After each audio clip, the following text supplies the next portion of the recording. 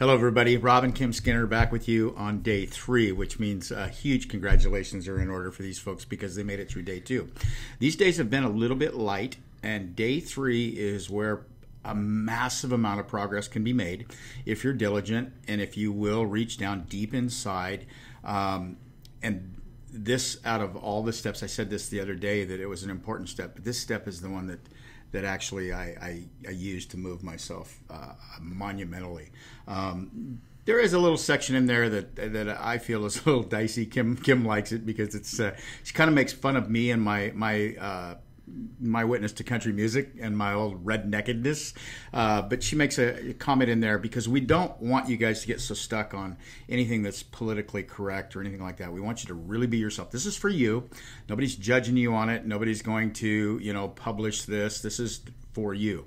So we want you to be real, and we don't want you to use any excuses, so we flesh those out. But you might want to talk about that little statement in there a little bit. Well, in the section that we've titled Your Country Music Tale of Woe, because we are going to go back into history and really attach some forward motion to some things that can keep us stuck. I use the phrase, I was born a poor black child. And so that gets a little upsetting for Rob, who was clearly not born a poor black child. And he wants to be sure that everybody's clear. We're not making fun of anyone. Well, because she was born a poor black child. We just don't want anybody to take offense to it. That's all. This isn't what this is about. And we want to remove any skeletons, any hurdles that you have that you're having a hard time sweeping off, and we just want you to be open. We love everybody. We don't care what your skin color is. We don't care what your sexual preference is. We don't care about any of that. All we care about is where you're at today, where you're going tomorrow, and can we help?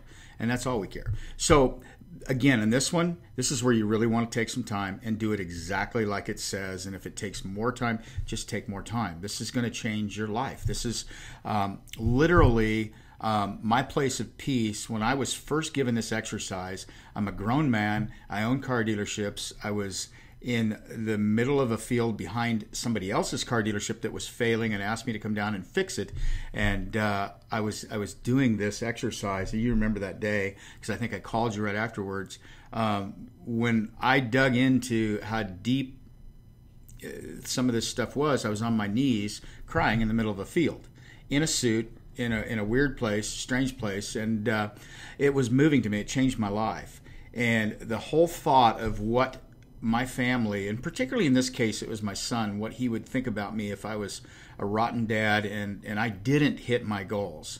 And there's a section in there we call anti-why, and we want you to just reflect on that for a second. But really take your time. Do this exercise right. And I can promise you this. If you do this exercise right and do what we tell you, this alone will change your life. This alone is worth the price of admission to anything you want to see. So, again, it's much to do about the journey, and we are so grateful we're on it with you. All right, bye-bye, guys.